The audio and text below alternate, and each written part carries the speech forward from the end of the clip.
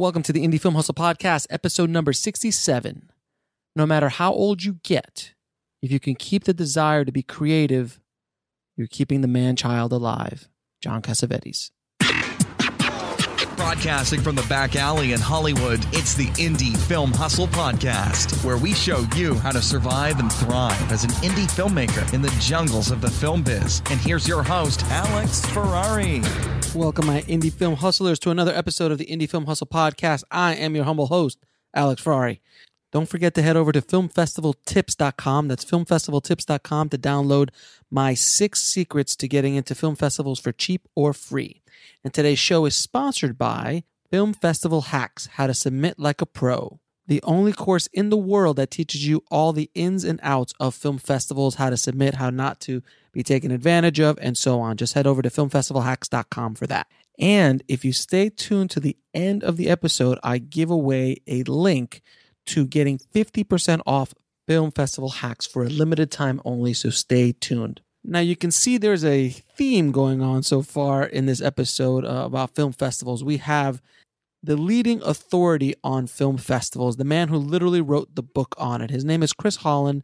We've talked about him before. He's my co-instructor on the Film Festival Hacks course. He runs an amazing website called filmfestivalsecrets.com. Chris has been in the film festival game for over a decade now, and he created Film Festival Secrets to kind of help other filmmakers and understand the process, because it was kind of like a mystery, and he had seen all the behind the scenes stuff of how film festivals work, and he's worked at some major film festivals around the country and really has an insight that was rare, and decided to write the book, literally the book on it, called Film Festival Secrets. And later he opened up filmfestivalsecrets.com to help and consult filmmakers on their films, how to submit to properly to film festivals, what festivals to submit to, and so on. So I wanted to bring him on the show and really kind of break down and get some inside information on what it really takes to get into film festivals and how to use film festivals for what they're worth and what they can do for you, and leverage them, and not to be taken advantage by the process, and not to throw money away. Because I mean, I've been in over 600 film festivals with all my projects over the years, and believe me, I've lost thousands of dollars in submission processes and traveling to festivals and things like that. And you know, Chris really talks a lot about what to do, how to be strategic with your money, how to be strategic with your time, and make it work for you guys. So without further ado, here is my interview with Chris Holland.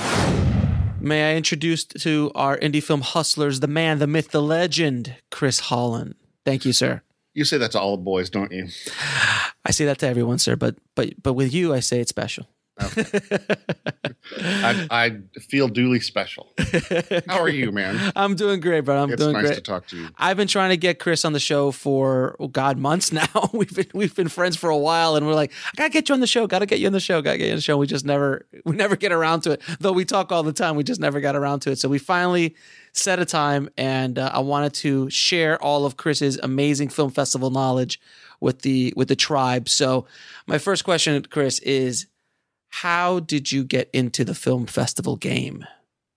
Well, back in the dark days of the early internet, let's say 96, 97. Oof, rough times. Rough times. I was a film critic. One of the very first, what would later become bloggers. I want to tell you how special this was, Alex. Mm-hmm. It was so special that I think it was 99, my co-writer and I actually got written up in the New York Times for reviewing Godzilla movies on the internet. I kid you not. You gotta be kidding. So there literally was nobody doing this. Yeah, it was a brand new thing. Guys who review weird movies on the internet, that is worthy of a New York Times article. It's framed on my office wall. That's so brilliant. Yeah. Anyway, but as time went on, you know, we thought, man, we're going to make some money on this internet film criticism stuff. No. So when it became apparent that everybody and his dog was going to be reviewing movies on the internet, you know, I looked around for something else. And that something else eventually became film festivals. Not that there's a ton of money in film festivals, but I eventually fell in with a distributor that was doing very interesting things that included film festivals in a big way. So I got to know 200 or 300 different film festival directors, and the rest is history. I've worked on staff at 4 film festivals now: Austin, Atlanta, Oxford, and Portland. And it's been a great ride. Nice. So, let me ask you, are festivals even relevant nowadays? Like for filmmakers to submit? Because I mean, in the world that we are today, like I know before it was the only way to kind of get noticed, but now with all the stuff that happens online, is it even relevant? Well, I think this is a question that gets asked about once a year at somebody's conference or whatever, or in a blog. Are festivals still a thing? Yeah, of course they are. Okay, of course, film festivals are still a thing. Sundance just made its largest ever. Not that they sold the film, but the film sold during the festival. 17.5 million. Yeah. So just because new doors open in the world of indie film doesn't mean that the old ones disappear. If anything, festivals are more relevant because they're the only ones who are willing to go through the thousands of movies that get made every year to find the good stuff. And let me tell you, there's more and more of these films being made every year. Submission rates go up and up and up. Every film festival everywhere touts its record-breaking number of submissions every year. It's not like they're doing anything to earn that. The films are coming to them, right? So next time you hear a festival go, we had a record-breaking 5,000 films this year, recognize that's a big number, but it just is the rising tide lifting all the boats. Somebody's got to go through all those films. Somebody's got to figure out what the good is and what the bad is. And I don't see the distributors looking to do that. That's a labor of love, and the festivals are the ones who have that love. Is there any money to be made at film festivals? Like I know obviously Sundance and Toronto and the big boys, but like, Moose Jaw Film Festival somewhere in the middle of the country. Are they making money? Like what's the financial scenario with money with festivals? If you're talking about the festivals themselves, there are many festivals that are run as nonprofits. Most of them are run as nonprofits. Okay. That doesn't mean that there is no profit involved, but very often the kind of people that you get who start a film festival, to them, nonprofit means so long as they break even, they're okay. So there's, a lot of festivals are on the edge. A lot of them shut down in 2008, 9, 10, when sponsorship money dried up. There are festivals that do very well, that are run smartly. And South by Southwest is a for-profit endeavor. It's a monster. It's a monster. There's money to be made, but you have to look at it as a business. When it comes to, is there money for filmmakers at festivals? Generally not. Generally, it is a way to get other benefits, which we can talk about later on. But with a few exceptions, either niche content or films that are so upper level that they already have distribution, there's no money changing hands between festivals and filmmakers. Generally, but there are prizes and things like that sometimes. Sure, but I wouldn't. That's not a business model, right? That's right. Yeah, that's not a business model for a filmmaker. Like I'm submit, and it's $10,000 first prize, so obviously I'm going to get that. Right. That's more of a lottery ticket mentality. So you just got back from South by Southwest. I've never been to the South by Southwest Film Festival. I've been to many other ones, but I've never been to that one. Can you tell the audience a little bit of what you saw there this year and how things have changed since last time you were there, and any good gossip? Any good gossip? Well, number one, Austin is changing. Okay. For those who may have been there in the past but haven't been in a few years, Austin itself is almost unrecognizable, and I think that is a direct, impact that South by Southwest has. South by Southwest, brought all of these creative and technically inclined people to Austin who figured out how cool it was, started moving there, started starting companies there, which brought the bigger tech companies who Facebook, Google, they brought their offices to Austin. And so now there's all of this technology industry, building up there, and they need offices, they need housing. But in a more direct way, there are more hotels and conference spaces and theaters in Austin than ever before. So they are quite literally changing the face of what Austin looks like. From a festival perspective, we'll be right back after a word from our sponsor. And now back to the show. You know, it's much the same as it was, with the exception of sort of this sprawl of venues. They've opened satellite venues. They've colonized some live theater spaces. So it's actually a lot harder to get, well, I won't say a lot harder. It's harder to get a diverse sampling of things that you want to see, because like films tend to get programmed at like venues. So tentpole features are going to play at the Paramount or at a larger venue like that. And smaller indie films are going to play at smaller venues like the Alamo Ritz. And then shorts, for some reason, all got, you know, sort of in the bathroom. Well, no, not so much in the bathroom, but they had decent sized spaces because there are lots of filmmakers who show up for those, right? They're all traveling in from out of town, and those who are local are bringing, like, so they need space, but they're not getting the cherry downtown spaces that they could be. And that's it, they're not being exiled or anything, but they are, you know, it's get on a shuttle kind of thing. And so if you're going to do that, you want to spend as little time as possible sitting on a bus traveling between, you want to be doing stuff, right? So if you're going to see short films, it makes a lot more sense to just spend a day at the venue where the shorts are being played and watch a bunch of them. Got it. So the changes to South by Southwest that I see are logistical. And maybe that's just like my brain, like that's what I'm looking for.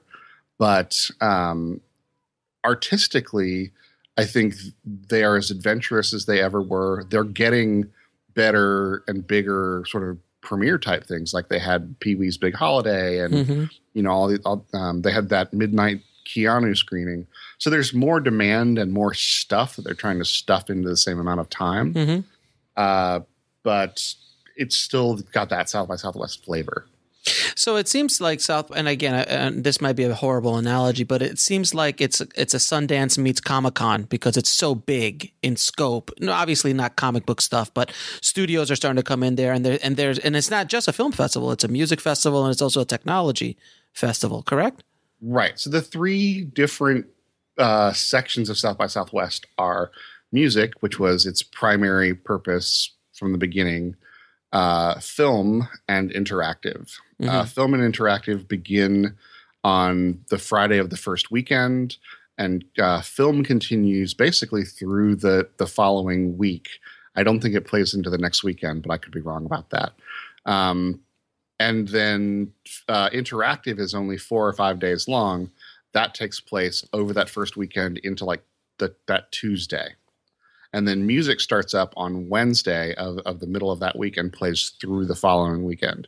So it's actually these three things all taking place at once. Some of the film and interactive things overlap in terms of programming. Like there are panels that you can go to if you have a film badge. There are films you can go to if you have an interactive badge. And then, you know, music and film also overlap in certain places.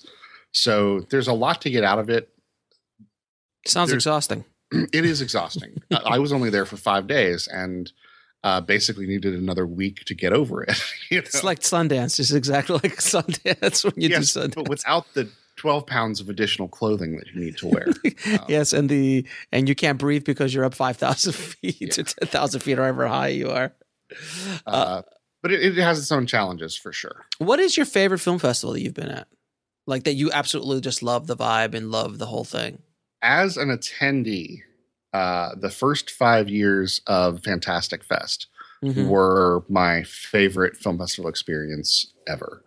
I have not been since then. I think it's probably been 5 or 6 years since I've been to a Fantastic Fest, and that just is because of badge scarcity. They and the fact that I don't live in Austin, you know. But when I was living in Austin, it was hands down like.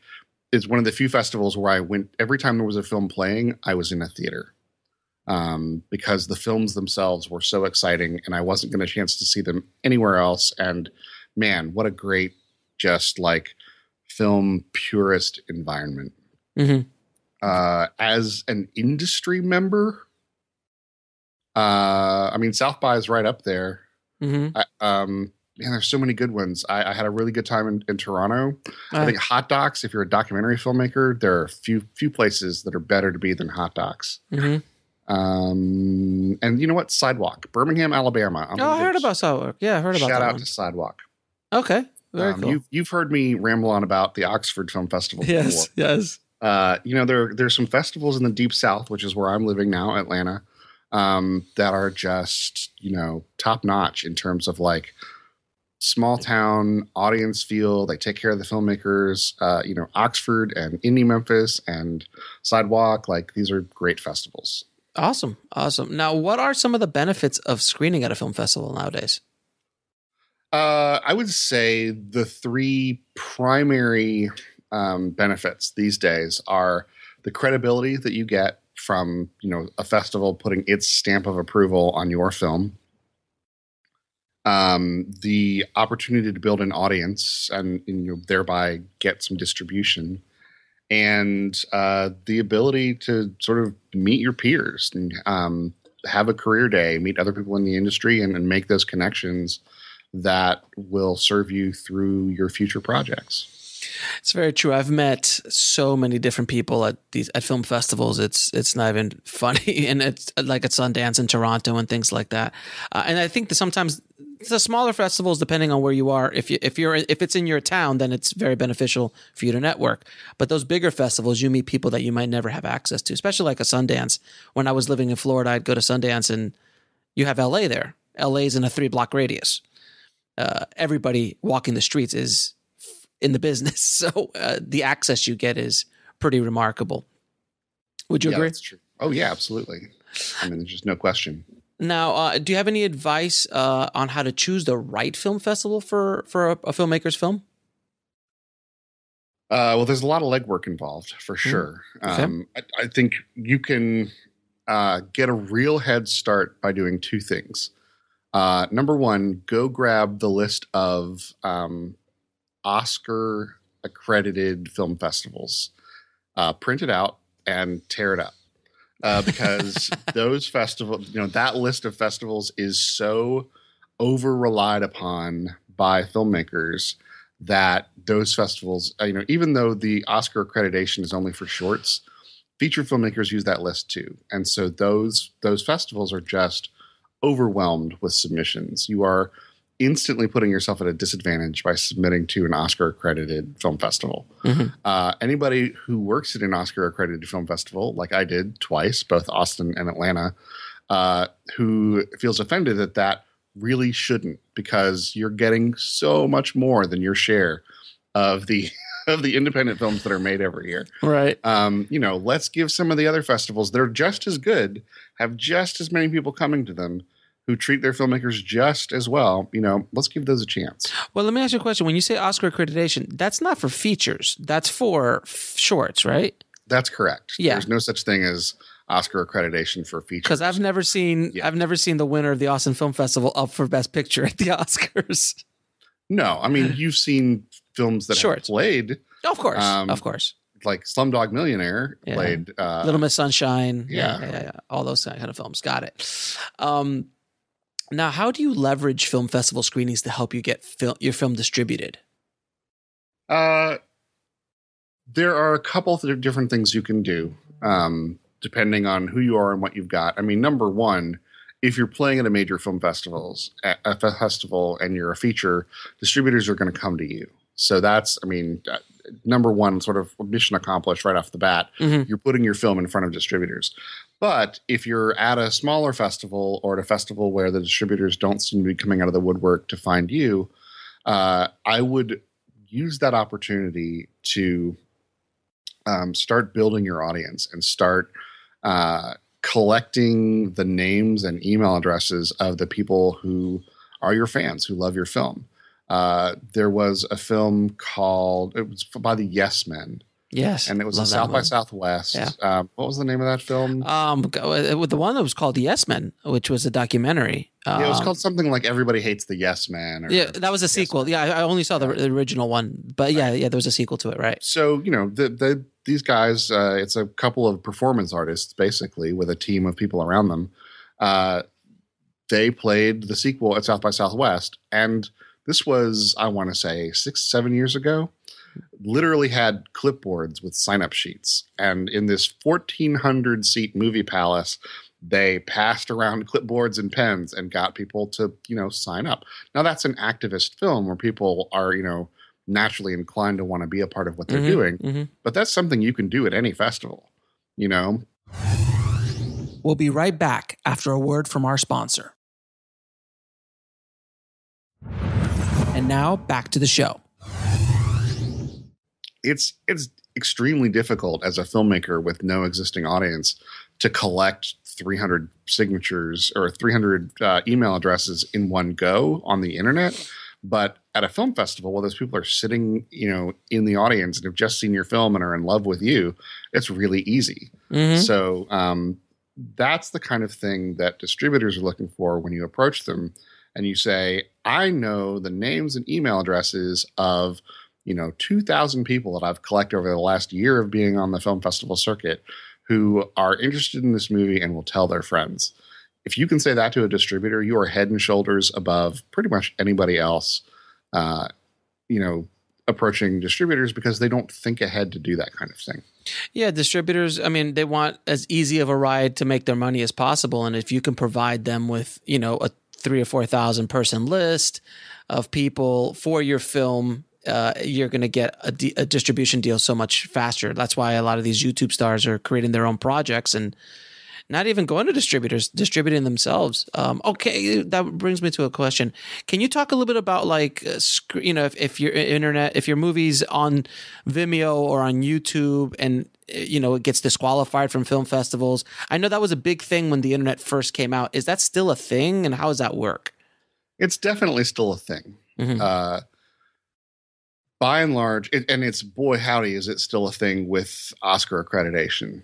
So if you have any thoughts at all, as to the future distribution or no festival play of your film, do not make your film available publicly on YouTube or Vimeo or any of that stuff until you've done those things. A lot of people will tell you it doesn't matter and festivals are taking these things all the time. And it's true. Mm-hmm. There are a lot of festivals out there that are taking films that are available online. And that's totally cool of those festivals.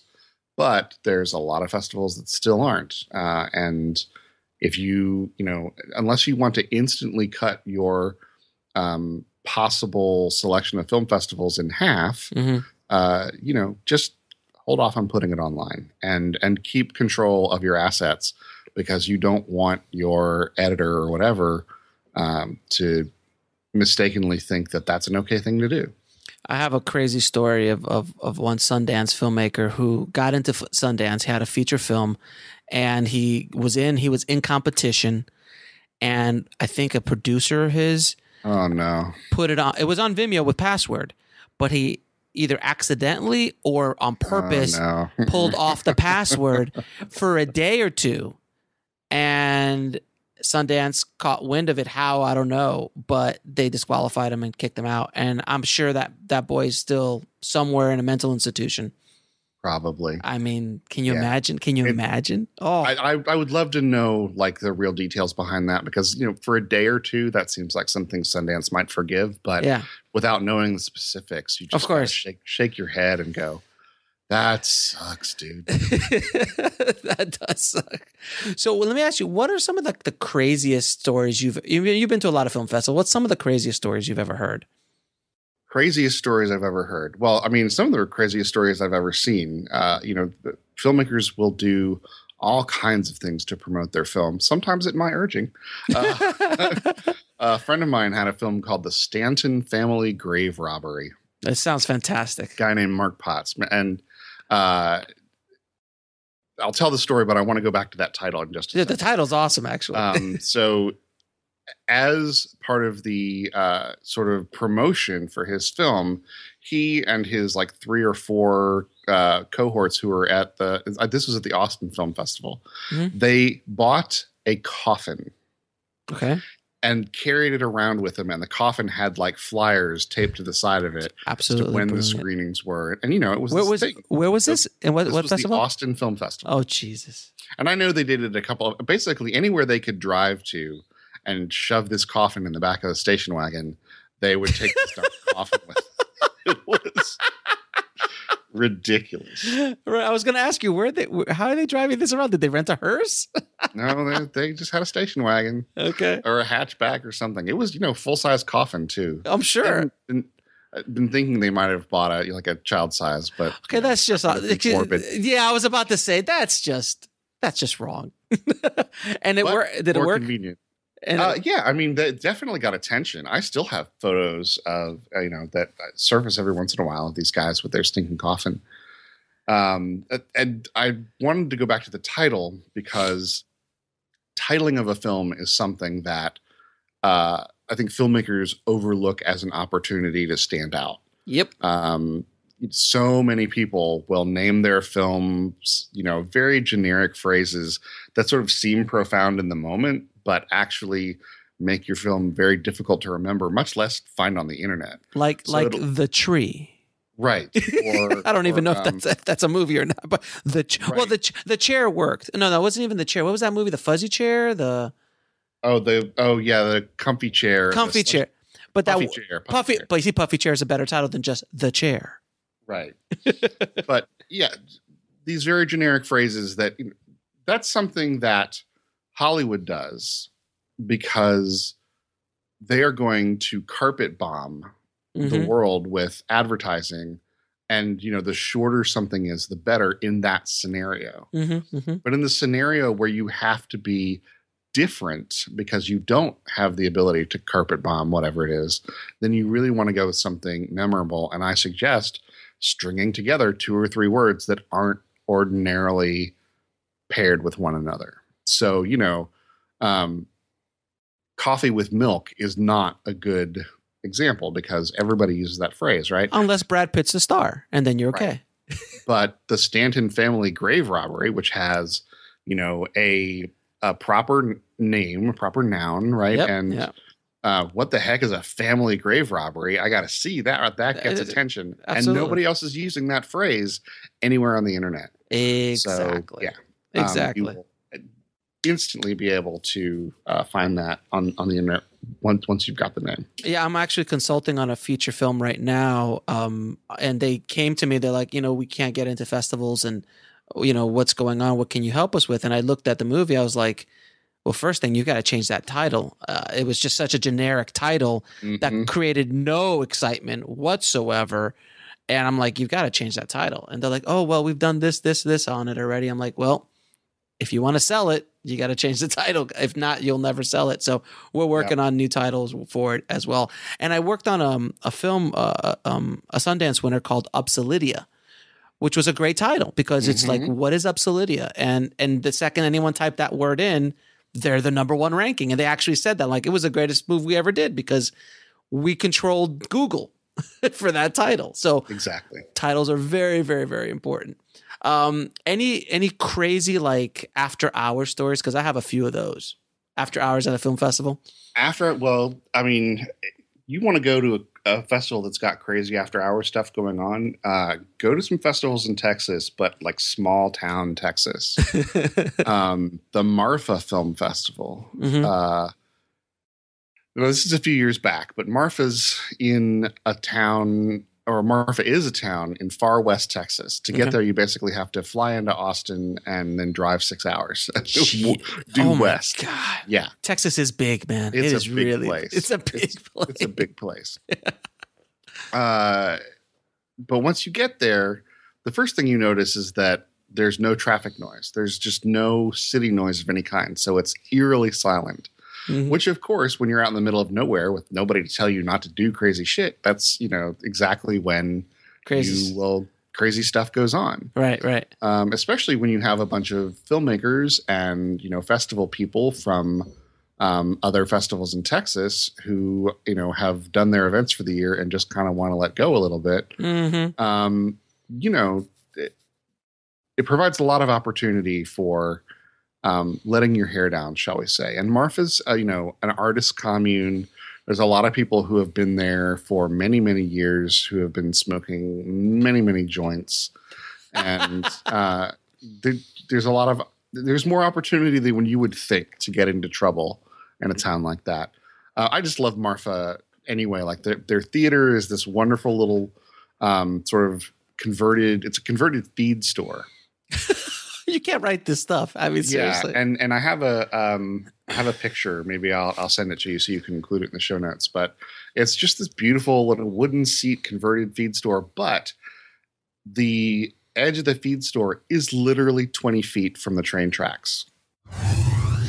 We'll be right back after a word from our sponsor. And now back to the show. So you'll be sitting there watching a movie, and then for about 5 minutes every hour or so, you'll hear the train just whiz by. Right. It's like not the greatest environment for like not a controlled theater environment, but it sort of gives it that character, that bit of authenticity that makes it a very memorable festival to visit. So can I tell you one of my crazy Sundance stories? You obviously want to. So I have to. I am the host of the show. I have to tell you. No, I think you'll get a kick out of it. So back in the day, I don't know if you remember. I'm sure you've been to Sundance a bunch of times. They used to have a lot of big house parties up in the hills. Like they rent out the mansions and they would just have these crazy house parties. And I don't know if they do it as much now because I think the residents started complaining. So I'm not sure if they do it as much anymore. But when I was there, me and my buddy were just like, okay, let's see if we can crash this party. All we would do is crash parties left and right at Sundance. And this one party was up in the middle of the hill, just a monstrous, ridiculous mansion, wooden mansion, like a log cabin there. And, there's security. There's a line to get into the list to see if you can get in. And I earlier that day had spoken to an agent from CAA. And when I got up to the front, like, who are you? I'm like, oh, so-and-so from CAA. And they're like, well, go right on in, sir. Nice. So I walked right on in. And all of us, and then my buddy who's like, I'm just going to try to sneak around the back. But I was smart enough to go, well, let me just do this. So he jumped like 5 fences, broke through a window. He's like all the way in to get in and find, and like someone was smoking a joint in the back or having sex in the back or something. He's like, excuse me, just walked right by. And then we're inside and there's celebrities everywhere. I mean, all the movie stars of the day were there. And I was from Florida. It was like my first Sundance. I was so excited. And then 5 minutes later, the cops came because someone pulled a fire alarm. I was like, son of a bitch. But that was and then we couldn't get a ride back, so we actually jumped into a limo with some celebrities and they drove us back into town. It's a fun festival, man. That's a rough life you lead there, sir. Well, I wish it was like that every day, sir, but it's not. It's not? It's not, sir. No. At the Indie Film Hustle, there's a term we call hustling, and we hustle to get into the party and hustle to get down to the town, but that doesn't happen every day. Not every day. All right, so back to business. What are some of the reasons why films get rejected from film festivals? Because I know a lot of filmmakers are so pained when they're rejected, myself included. So what are some of the main reasons that they reject them? Well, there's the one reason that nobody wants to hear, and that is your film just doesn't stack up against other films. Mm-hmm. There are lots and lots of really good films that don't get into festivals because it's not enough to be really good anymore. You have to be great. And that's not to say that if you have a really good film, it won't go anywhere, but you definitely need to pick your battles. You're not going to get into Tribeca or Sundance or whatever with a really good film. Some really good films do, but the numbers are just stacked against you so incredibly. Other reasons, there are more reasons not to get selected that have nothing to do with the quality of your film, than simply the quality of your film. Like I'm put in mind of something that Dan Brawley from the Cucaloris Film Festival said at South by Southwest during a meeting of festival programmers. There are a couple of filmmakers in the room and they're like,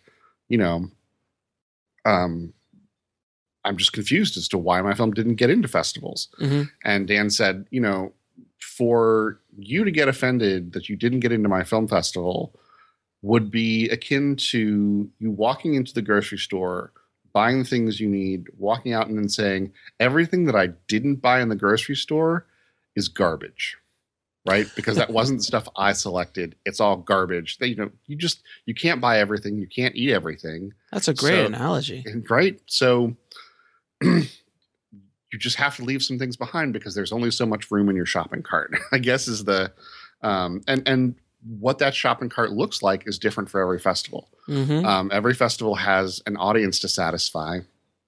And, I think this goes back to sort of standard film festival economics. Film festivals serve an audience. That audience is not filmmakers. That audience is the people who live in their town or who come to their town to see the movies. Those people, although they buy tickets or passes or whatever, those people are not really the customer either. They're the audience, but they're not the customer. The customer is the sponsors.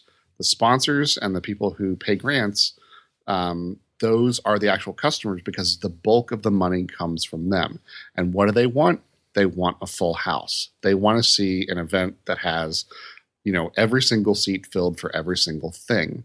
And the better you can do that, the better you can serve that audience, the more likely you are to get more money from the sponsors. Okay, so knowing this, you have to pick your films with that in mind. You have to know what the festival reacted well to in the previous years and what they didn't, so that you don't make the same mistakes over and over again. You can have the best film about, gay cowboys in love, but if your audience hates gay cowboys in love, you are, not going to get into that film festival. Sometimes I struggle to come up with examples about films. Well, that movie won the Oscar, so it's It did. And, I'm sure there were film festivals that that film did not get into. Of course. So yeah, don't take offense at your film not getting into film festivals. Don't think it means that you suck. That is sort of the number one trap that filmmakers fall into, is either they get angry and offended because, and assume that film festivals just don't know what they're doing, or they didn't watch the film, right?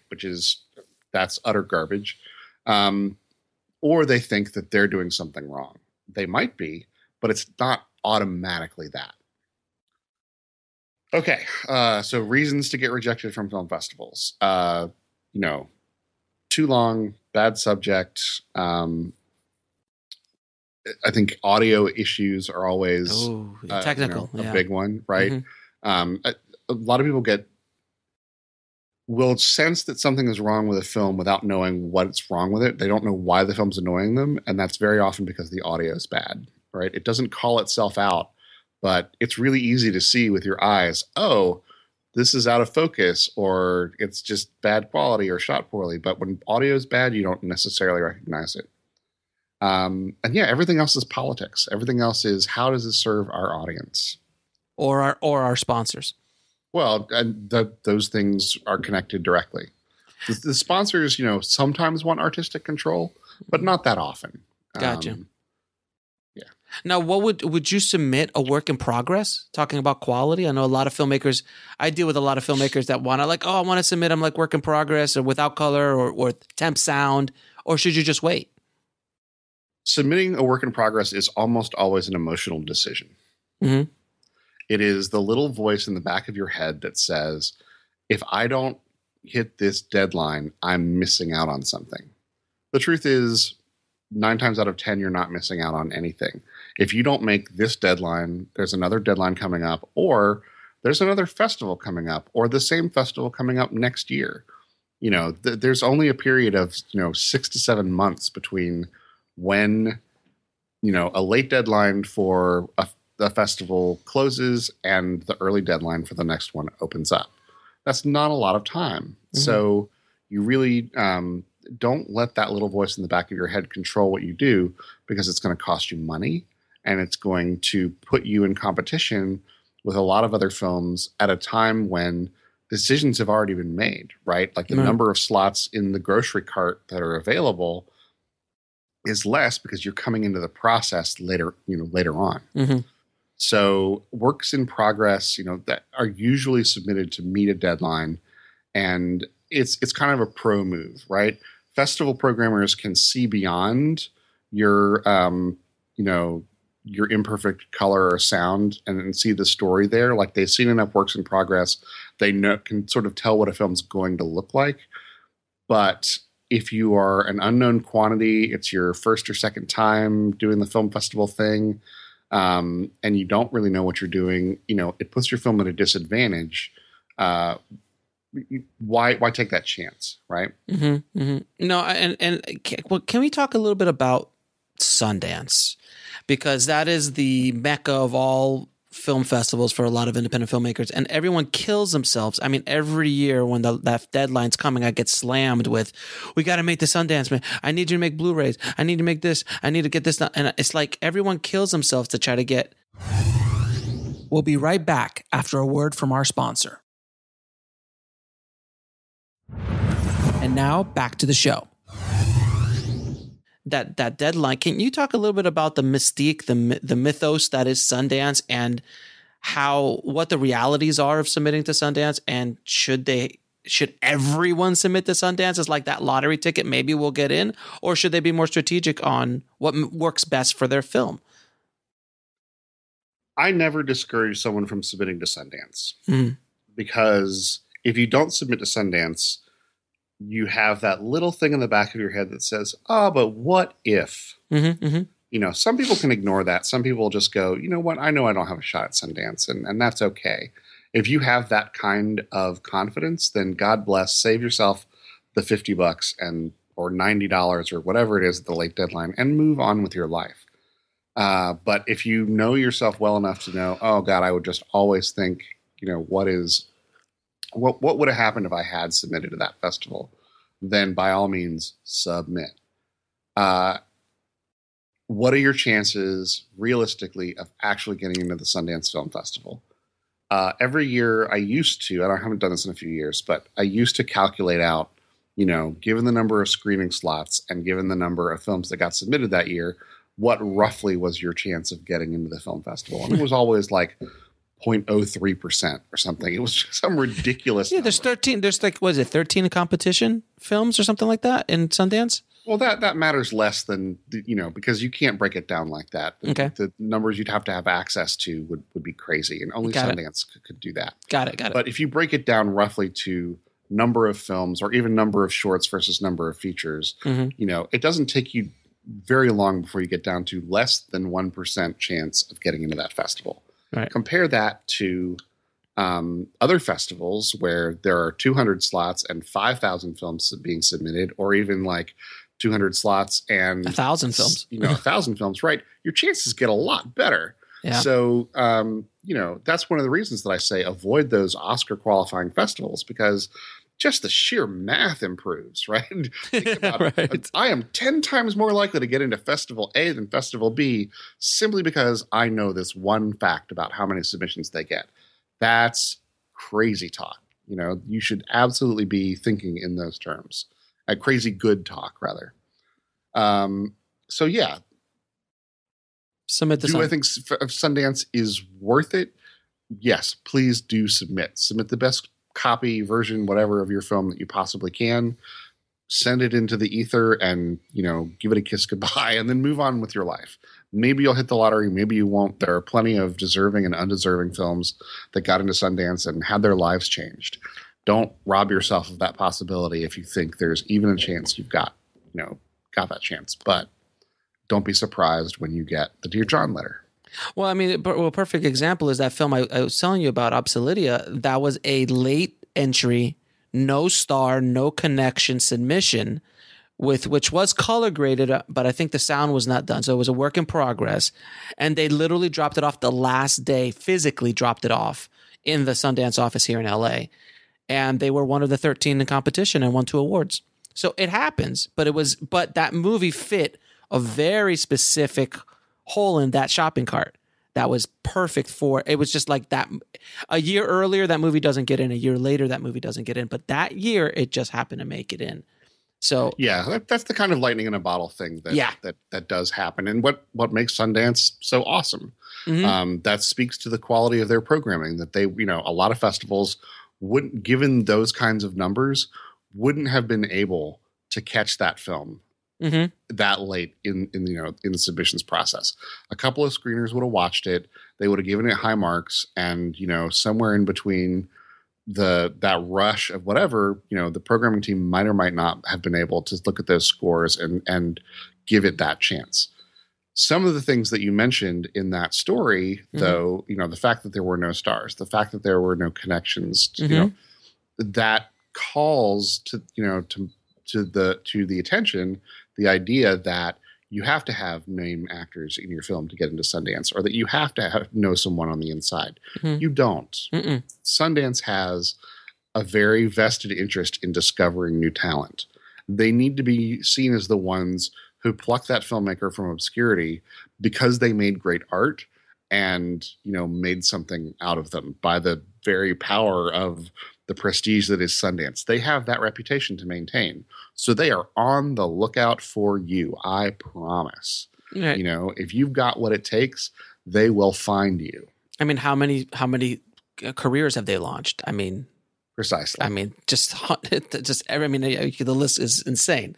Now, when I hear filmmakers say, "Oh, they didn't even watch my film," and I realize this makes me seem like an incredible snob and very derisive, but I hear this a lot, and it does you no credit to say, I can't get into Sundance because I don't know anyone there and I don't have any name actors in my film. That's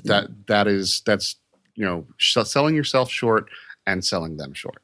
Okay, now, end of rant. Okay, but with that said, though, having star power, maybe not for Sundance, but for a lot of other festivals, does help in the submission process, because at the end of the day, they want asses in seats.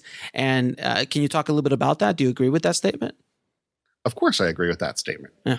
If you could have Brad Pitt on your podcast instead of me, you would, right? Absolutely not, Chris. I am loyal to the bone, sir. The simple fact is... Sorry, I didn't mean to cut you off. Mr. Pitt's calling me now. I got to go. Yeah.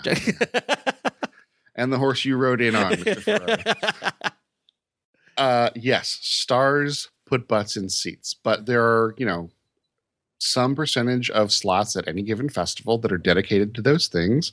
Those are the opening night and closing night and centerpiece films, and they serve a very specific purpose. But you're not competing with those films. Those films generally don't get submitted to festivals. Those films, particularly the ones with A-list actors. I mean, if you've got like a B or a C named celebrity who's been on TV a few times, okay, yeah, some of those, but those aren't what I would call serious competition for your film, if your film has a better story. But yeah, those films are curated from either other festivals or from the distributors who own their rights. They come through a completely different channel than the open calls for entry. And so don't resent those films. Be glad that those films are there, because they're paying for the slot that you're occupying. Because, depending on how things go, a lot of the smaller indie films don't draw as big of an audience, and you've got a half-empty theater.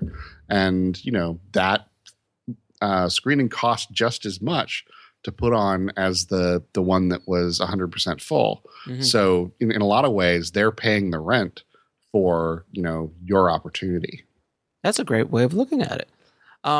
And can you talk a little bit about first tier and second tier film festivals? I know a lot of people have heard those terms. Can you explain it a little bit?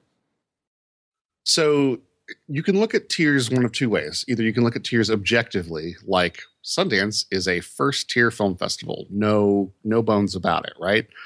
Or you can look at them from a perspective of, at what tier is this festival relative to my film?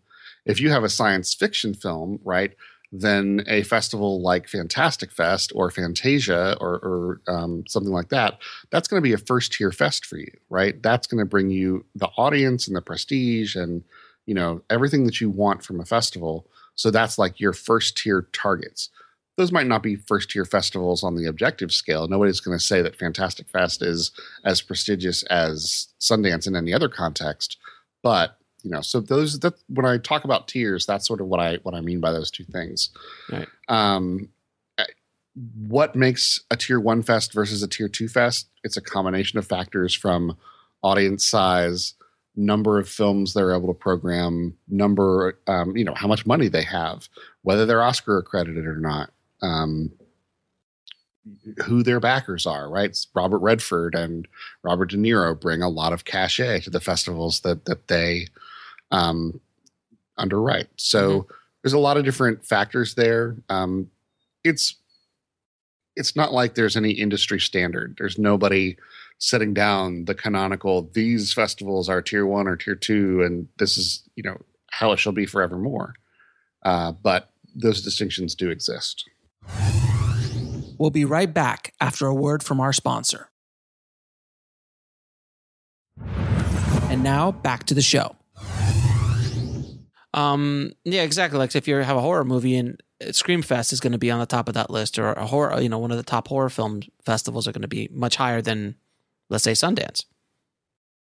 Yeah, possibly. I mean, Sundance has its own Midnight's thing. Yeah. Yeah. They're going to absorb as many genres as they can because they want, the prestige of having found those things too. Again, go ahead and submit your film to Sundance. It's okay. But know that Screamfest or Shriekfest or whoever it is will also be there for you.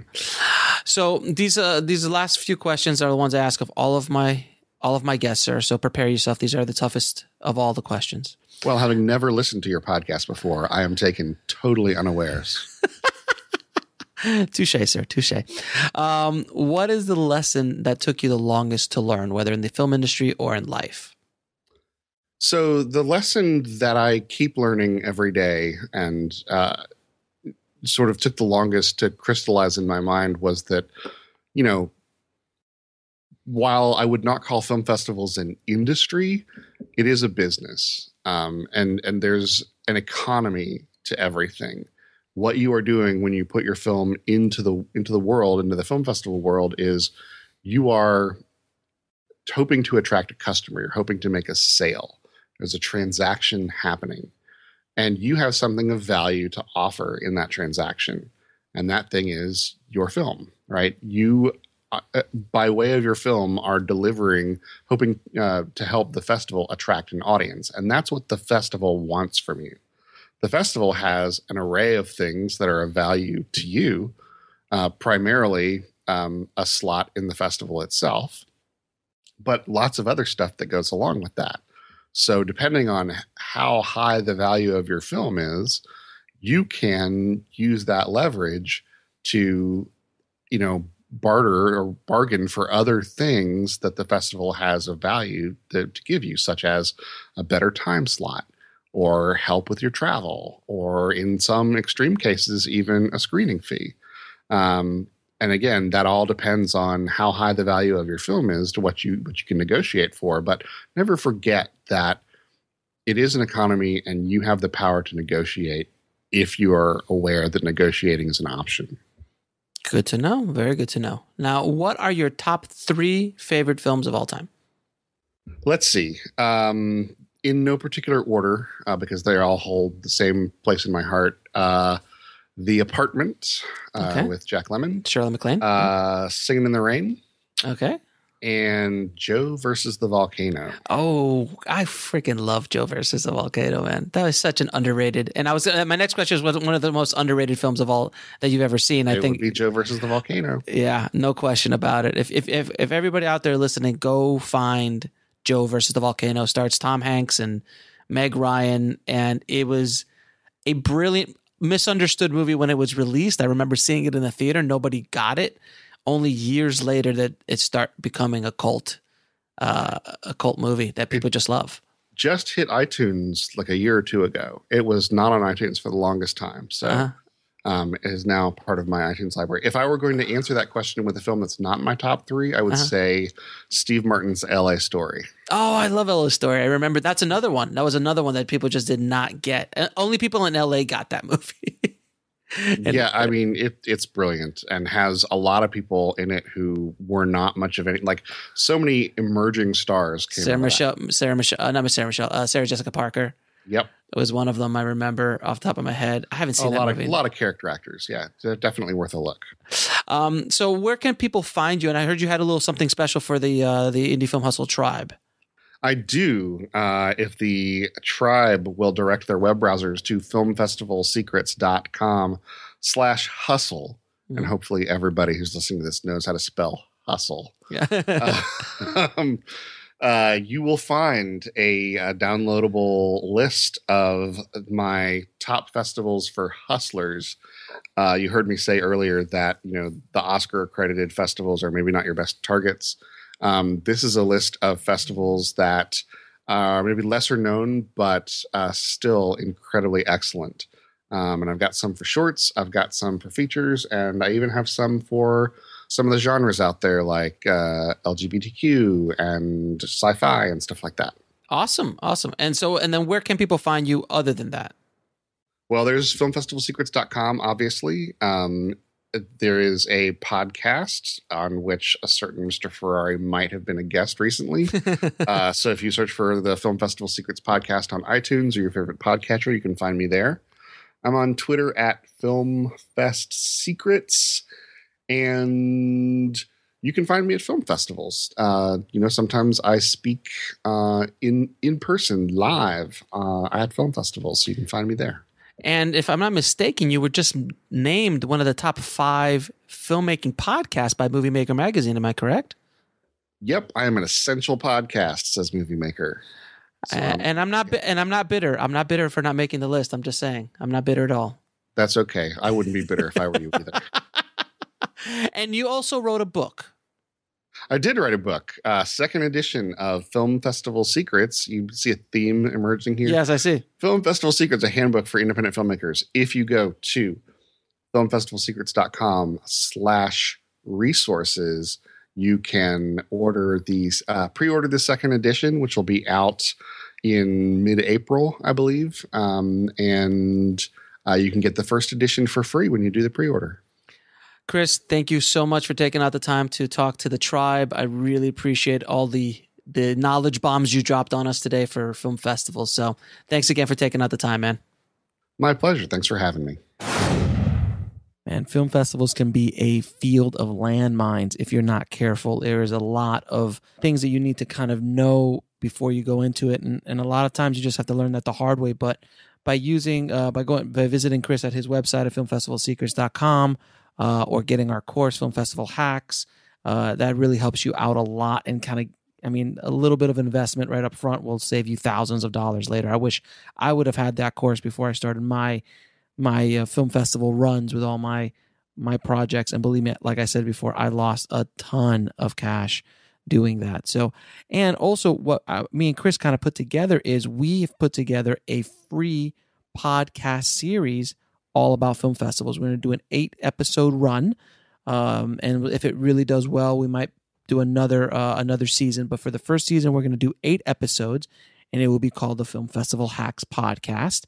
And we will put a link in the show notes when it launches. It won't launch probably for about at least another week or two. But when it launches, you can come back here and check it out at indiefilmhustle.com/067 is the show notes, and you can find the link there. Now, as promised, I am going to be giving you guys a link for 50% off our course, the Film Festival Hacks. It's an online course you can take online. You can put it on your iPhone, watch it anytime you like. The link is indiefilmhustle.com/festivalhacks50. That's indiefilmhustle.com/festivalhacks50. Now, this will be for a limited time only. We may only have it up for a couple weeks, so I would jump on it as fast as possible because after that, it goes back up to the normal price of $50, but it will be $25, which is an insane deal for this kind of course. So check it out. I wanted to let you guys know that we have a Indie Film Hustle community on Facebook. It's a private group that I've put together, and we have over 4,200 now members in it. And you can head over to indiefilmhustle.com/Facebook and sign up. We do a lot of talking there. We help each other out. We show each other's work, and we just kind of start, communicating and helping each other out there. So that's what the community in the group is all about. So it's at indiefilmhustle.com/Facebook. Thanks again for listening, guys. I hope you got a lot out of this episode, and keep the hustle going, keep that dream alive, and I will talk to you soon. Thanks for listening to the Indie Film Hustle podcast at indiefilmhustle.com. That's INDIEFILMHUSTLE.com.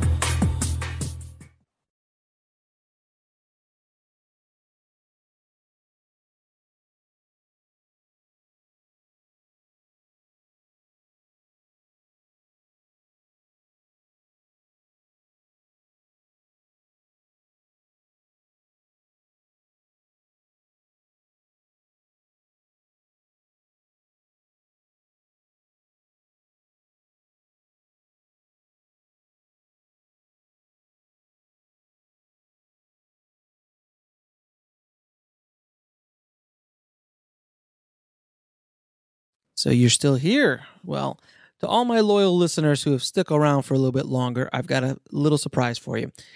Chris Holland has just opened up quietly the Film Festival Secrets Vault, and that will allow you to get into his vault and into his archives of...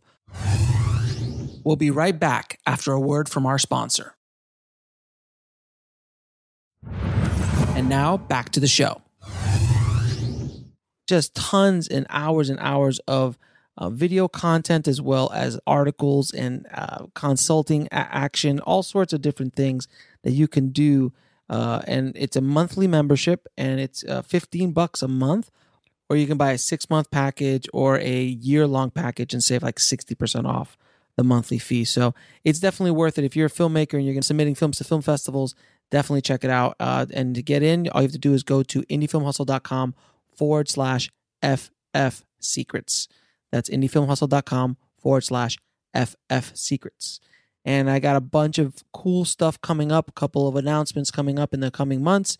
I'm working really, really hard on a bunch of stuff for you guys. So stay tuned, and thank you for being loyal indie film hustlers. I appreciate it, guys. Hope all is well. All the best with all of your projects. Keep that hustle going, man. All right? And keep that dream alive. And I'll talk to you soon.